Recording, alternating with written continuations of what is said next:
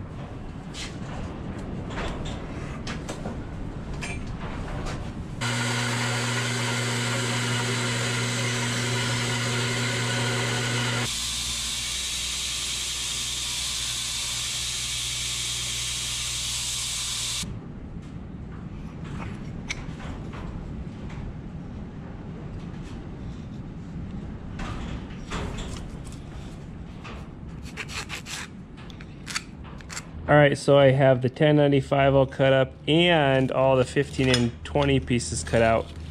So it's time to go ahead and do a bunch of grinding, clean these all up again.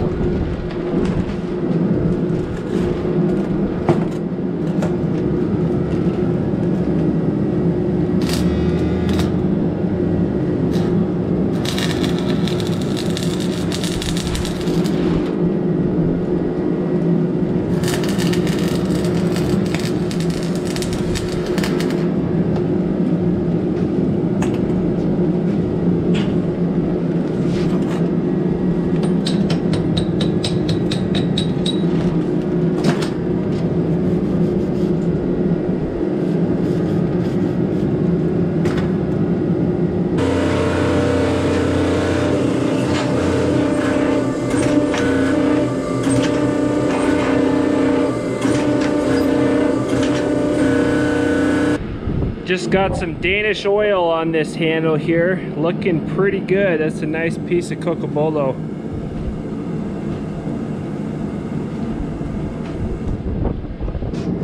Okay, I've got our billet drawn out and we're up to, you know, about 100 layers. So cut that into 3 pieces, stacked it up again and forge welded it again. And we're at, you know, it's about 21 inches, but it's still about twice as thick as it's gonna be, about 3/4 thick. So next we need to go ahead and put some patterning in this, and it's gonna be just on one side because the other side's gonna go on the sandwich.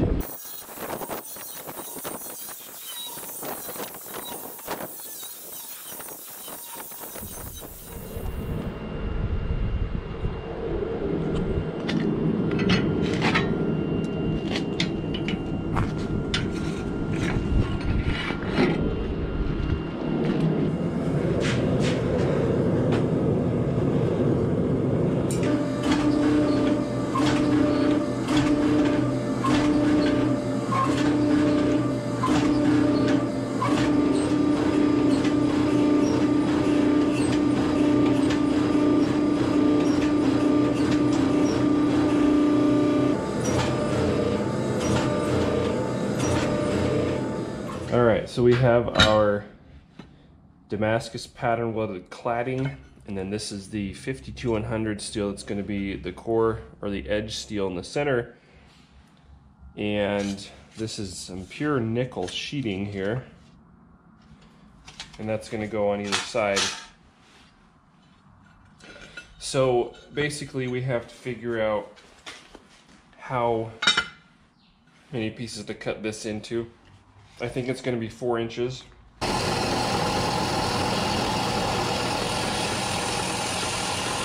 Okay, so we have one more little thing to address here. Well, one thing anyway, and that is the width of our stock. You can see that this 52-100 stock's about a 1/4 inch wider.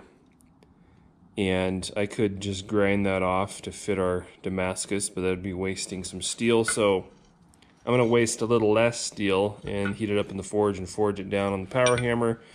We'll lose a little bit from scale and clean up following that, but we won't have to just grind off a whole swath of steel here.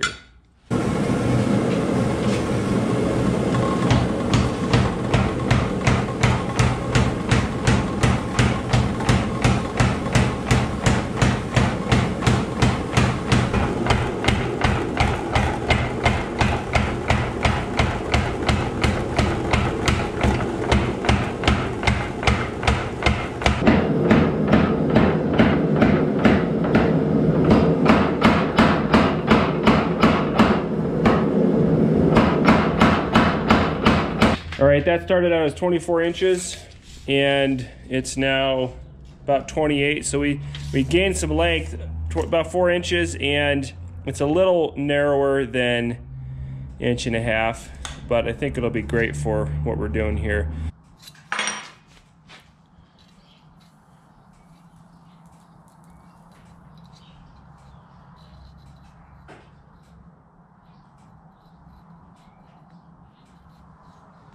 Okay, I have my nickel pieces for 2 of these, but I don't have enough nickel for this 3rd billet here.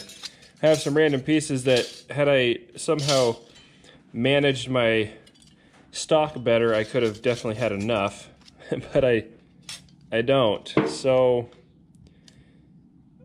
I'm just gonna weld this billet up as is, and it'll still be really cool. It just won't have that additional layer or line, cool, you know, bright line of nickel.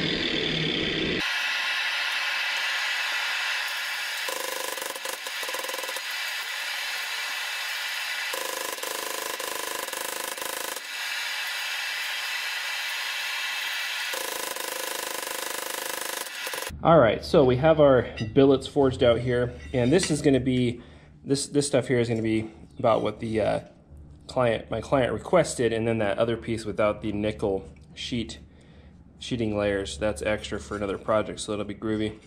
This is right at 3/16 inch thick, and this comes in at about 7/32.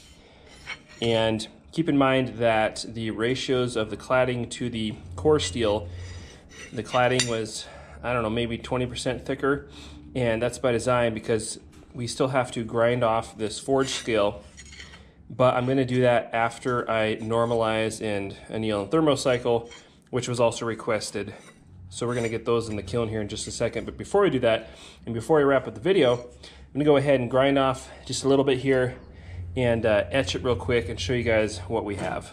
All right, so I ground a bevel of sorts, and it's not totally centered, but pretty close. Yeah, it's pretty close. Anyway, so we ground a bevel, and we'll go ahead and stick this in the ferric chloride for a minute.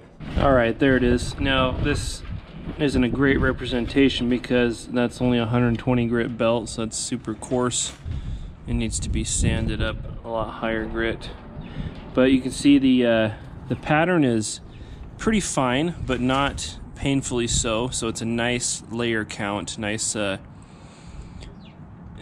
optics on it, and you see that nickel, that bright nickel line there, and then our core 52-100 steel. Well, I'm having a heck of a time getting this camera to view this, or I can't tell if it's showing up in there or not, but I went ahead and ground a little more off just right here, and you can see how fine the pattern is right there. Got our nice nickel line, and keep in mind that the angle at which this is ground also affects how the pattern shows up. But anyway, it turned out pretty good, I think. All right, into the kiln. All right, guys, well, thanks for coming along in the shop these last couple of days here. Hopefully you enjoyed the content and maybe learned a little something from it, get a little inside view on some of these things in a little bit different manner than some of the project videos do. Stuff's in the kiln. I'm gonna run some heat cycles on it. In the meantime, in between, I'm gonna go build a sheath for this knife and think up some new groovy ideas for videos along with continuing our Puko project. As always, appreciate you guys watching, and we'll see you on the next video.